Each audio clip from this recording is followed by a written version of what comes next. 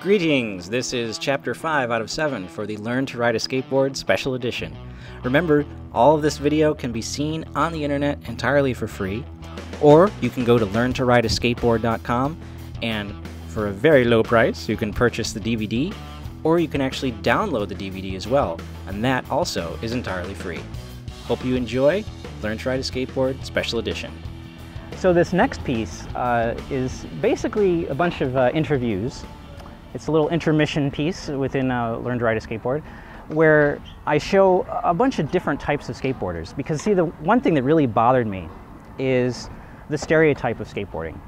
That all skateboarders are basically, you know, white, middle-class, teenage boys. And that's the image that people have, and it's so not true, especially if you're out in California. Prime example of that is the World Record Skateboard Parade.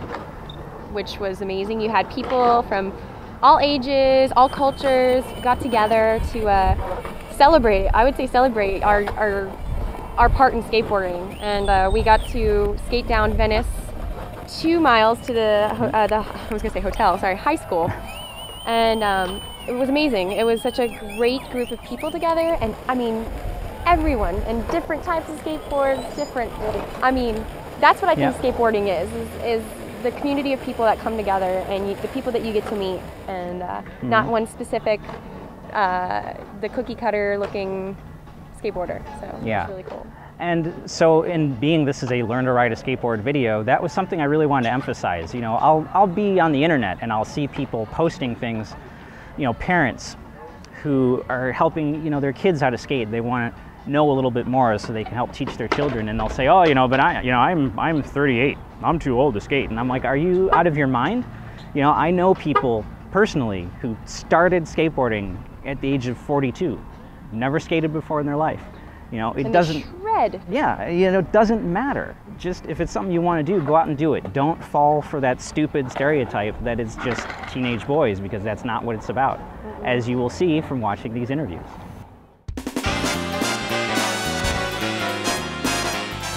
Now, you know, the general public tends to have some really big misconceptions about what typical skaters are like. I mean, they tend to think that it's just like young males, and that's what they tend to see on television and things like that a lot. But if you're actually a part of the skateboarding community, you'll find that people who are involved are much different from that. And it's really cool. When I'm out there skating, I'll skate with somebody who's over 40 years old or somebody who's about 8 or 9 or 10 years old, and whether they're a girl or a boy. And the really cool thing about skateboarding is when you're out there having fun, we're all the same age. In fact, let's talk to someone. Okay, my name is Patrick Muzingo. My full name is Emeret Muzingo.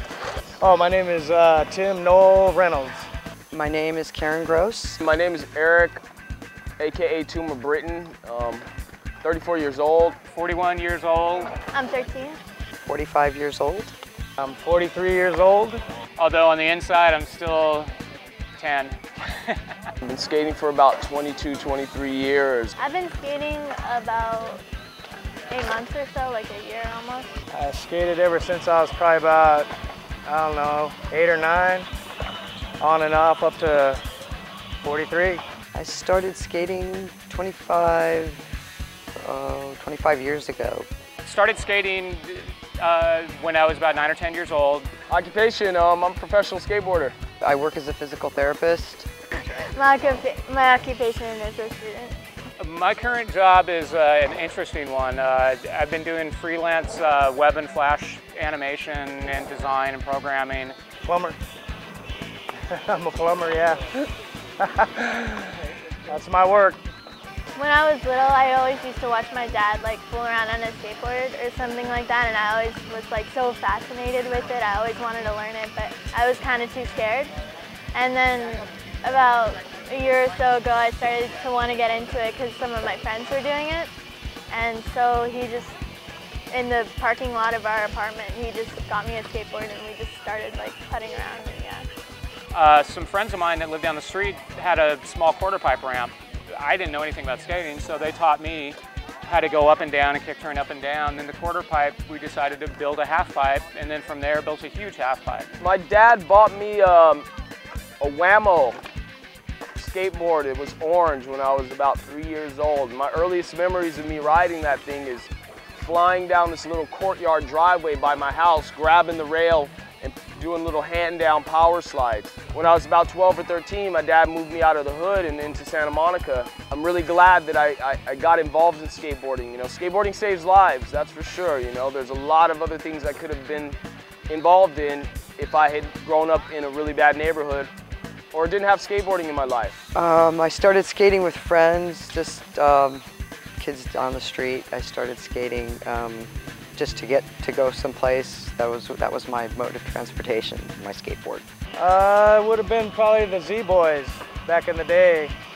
You know, if you ever saw the Dogtown movie, all the Z-Boys, they were all surfing and skating around here, so I used to hang at the beach and I started skateboarding. My worst fail so far was probably at the skate park Pedlo when it was just this like little hill and I was trying to go down it and I leaned too far forward and I guess I bruised my ribs or something, and like I kept doing it and doing it, not knowing that it was making my ribs worse and worse, and by the next day I was just like totally in pain. In a pool in Upland, California, at the Pipeline, I fell and tore all the ligaments in my knee. Is that what you want to hear? I guess it would have been at Chino one time. I bailed out of I don't know, 10-foot bowl and smacked my rib on the way down on the coping, and it was a busted rib for a couple of months. I've broken several bones, both legs, both ankles several times, both wrists several times, my collarbone, and just, you know, over the years, tons and tons of damage has been done to my body. At 81, I was skating at Lance Mountain's half pipe, and we had just got done doing an interview with Lance about our half pipe, so he decided to bring us over to his.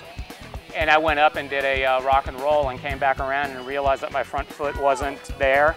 And my front foot just spun around, or my ankle spun around and came back. And there's been bails where, you know, body slams and stuff, but nothing compared to that. I was out of it for at least 6 months. Probably one of my favorite sessions is probably right now when I just learned how to go over the little dome thing and carve around the little mini ramp. And carved around it all the way. It was cool. Recently, it would have been called the Gravy Bowl up north in Santa Monica, here up in the Santa Monica Mountains. Me and all the boys had a pool for a couple of days and we got to skate, so that was one of my favorite sessions recently. When I was just a little grom and I had just gotten sponsored by Dogtown, it was the first time I had met like the legends, the people that I looked up to, you know, Tommy Guerrero and Christian Asoy and Steve Caballero, and they were all down here from up north. And we all went and skated this place called the Airport Banks. It used to be over by the LAX airport. It was a highlight of like the beginning of my career, just to be able to be involved with these people that I saw in the magazines and things like that. And I'm in the car next to them, driving around town with them, you know. It was like, puts a smile on my face as I'm talking about it, you know. It's like, when I was 10 and 11, skating the Marina Del Rey skate park, just really by myself or with a couple of friends, skating with people like Tony Alva and people like Pat Noho and people like Steve Caballero and Scott Foss and stuff like that, when they really weren't that good. I mean, everybody was on an equal level in 79 and in 80, and having to get to see Christian Asoy when he was, you know, a little kid and just skating the little small stuff. The days where I was really naive about skateboarding and just having a blast, kind of like now. When I was 16, we went to a place in Paramount, California. They had clover pools, and there were 6 of us skating all at once. It was really fun. There was different sized pools, and we were riding and crossing and riding and crossing, and it was a lot of fun. my favorite would be bowl riding. Anything cement, a backyard pool, a skate park pool, something with round walls. I like to bowl skate the most, but I'm trying to learn how to do these ollies and all that now, because I guess if you're an old schooler like me, if you can't ollie, you can't skate. You know, that's what all the youngsters tell me. I enjoy like vert skating, like going up ramps and going down hills. I just love the speed. I'm not really good at street skating because I haven't even like tried it yet. So hopefully I'll learn to like that too. The kind of skating I do now is kind of like the skating I did when right before I quit, is vertical. I still like the small mini ramp stuff because you can work things out. I don't like street skating. I get hurt street skating. I'll hit a pebble and I'll probably end up being out of it for a year. But just like skating this pool and hanging out with a bunch of, you know, guys my own age, it's a blast. The type of skating I like are skate parks. Street skating, not so much. I prefer pools, half pipes, or mini ramps.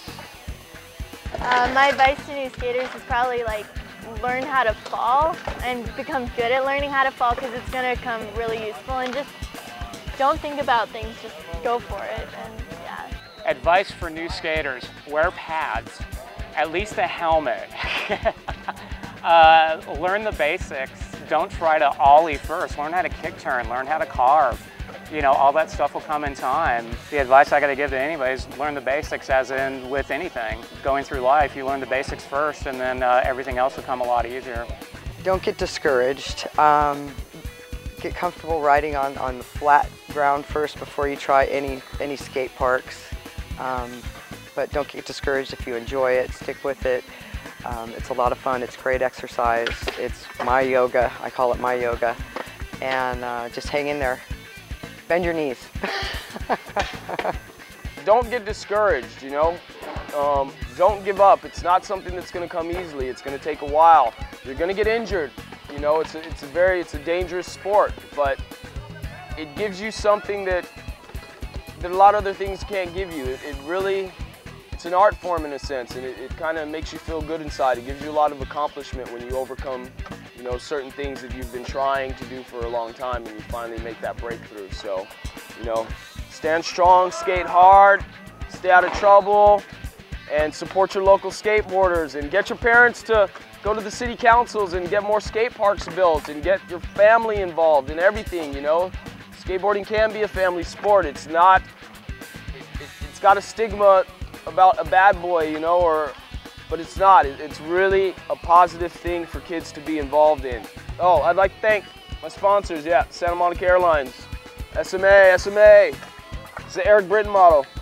Check it out, www.santamonicaAirlines.com, and all the people that paved the way for me. Thank you. And so how about you, Holly? How long have you been skating? I've been skating since the early 90s, about 93. That's cool. And occupation? A professional skateboarder. And how did you get started with skating? I got into skateboarding because one of my sister's friends was dating a professional skateboarder, and it was just a house full of guys, and they had a mini ramp, you know, in their garage, and they skated all the time. And we were a group of girls, so we naturally just started hanging out over there. We started watching them skate. I always thought it was really cool, and I wanted to learn. So two of the guys hooked me up with some skateboards, some t-shirts, and that's how I got into it. That's cool. So what's like one of the worst fails that you've had? I've had a lot. And so I don't know which one's my worst. I'd say I broke my navicular bone and had a cast up to almost my armpit. I was knocked out for 10 minutes and had a contusion in my brain where my brain swelled up. I've torn my ACL and had surgery there. Torn my MCL twice on my right knee. Broke multiple bones in both hands. Chronic back pain. It's a lot of fun. But I love skateboarding. I wouldn't take back any of them because it's a lot of fun and your body heals, and I'm still strong and I'll keep going. What's like one of the most fun sessions that you've had, like looking back and go, what's one that really stands out and you really remember? I loved skating in Truckee a lot. I had a lot of just really good times hanging out with my friends, skating that park. And also the Encinitas YMCA Bowl is a lot of fun. Just some really great sessions, amazing skating that goes on there because some of the best, you know, pro skaters and older skaters skate there all the time. And so, I mean, it's a lot of fun. And so what like type of skating, what style of skating do you like the most? I love transition. Just anything with tranny, bowls, vert, ramps, anything where you just flow. I think it's like a controlled roller coaster and it feels really good to me. How about like advice for new skaters, you know, like what would you tell new kids who are starting out? My advice to somebody if they're just starting out learning is do it because it's for you, because you love it, you know, it's a passion that you have and it's a drive that you have, you know, that you really enjoy doing it, you know, it's something that it's not about being sponsored, it's not about other people, it's not about anything, just it's something that you have an innate desire to do. All right, so hey Eric, how long have you been skating for? I started in '87, and this video is being shot in May of 2007. So in September, it'll be 20 years. That's really cool. What got you into skating? I was a really, really bad freestyler. And I was really into BMX freestyle, and I spent like that whole summer in '87 doing BMX freestyle, and I was really, really bad. And finally I just got frustrated, and I was trying to ride ramps and things like that, and I was really bad at it. So I was like, you know, maybe a skateboard would be easier. And it turns out that in a lot of ways, skateboarding is still really hard, but it was easier in the sense that, like, at least if I fell on the ramp, I didn't have a 30-pound bicycle landing on top of me. True. So that was one of the ways that I really got into it. That's cool. So do you ride bowls and do airs now? No, not yet. Oh, okay. That's okay. So what's your occupation? Actually, to make a living, I do programming, mostly for websites, internet stuff. So what's your worst fail? About a year ago, I was at a skate park that was really, really slippery. And I was on a simple mini ramp. The board slipped out, and I landed in the flat bottom on my elbow and dislocated it. Ow. Which doesn't tickle. No. So what's your favorite session or the most fun you've ever had skating? One of the, like, in the first year that I started, or maybe the second year. And you know, sometimes when you're skating with your friends, like, it's just, you get one of those days where everybody is doing really good. And it was one of those days when we were in this little parking lot that was near my house. There was like 10 of us, and everybody was just like ripping it up and do like everything everybody tried they could pull off. And it was just so much fun, and I remember just, you know, getting so stoked on what I was doing, and then, you know, friends getting stoked off of each other, and seeing kids pull stuff that they'd never done before. It was really weird that it turned out that way, but that was one of the most fun sessions I think I ever had. That's really cool. Yeah. So what type of skating do you enjoy most?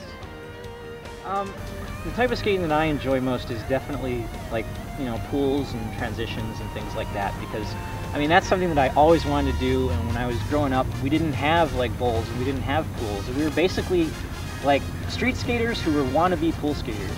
So I would spend a lot of time like riding banks and things like that, and I'd be doing like tail slides across banks because it was like the closest I could get to carving a transition. And yeah, that's really the stuff I like riding the most now. That's cool. What's your advice that you'd give to someone who's starting out? My advice to them, there's just really two things that it comes down to. Is make sure you're always having fun. That's really what it's all about. And the second one is to just, you know, be tenacious and don't give up and keep on trying, because you're gonna fall, you're gonna get hurt, and it's really difficult to learn some of this. So you just gotta stick with it. Yeah, that's good advice.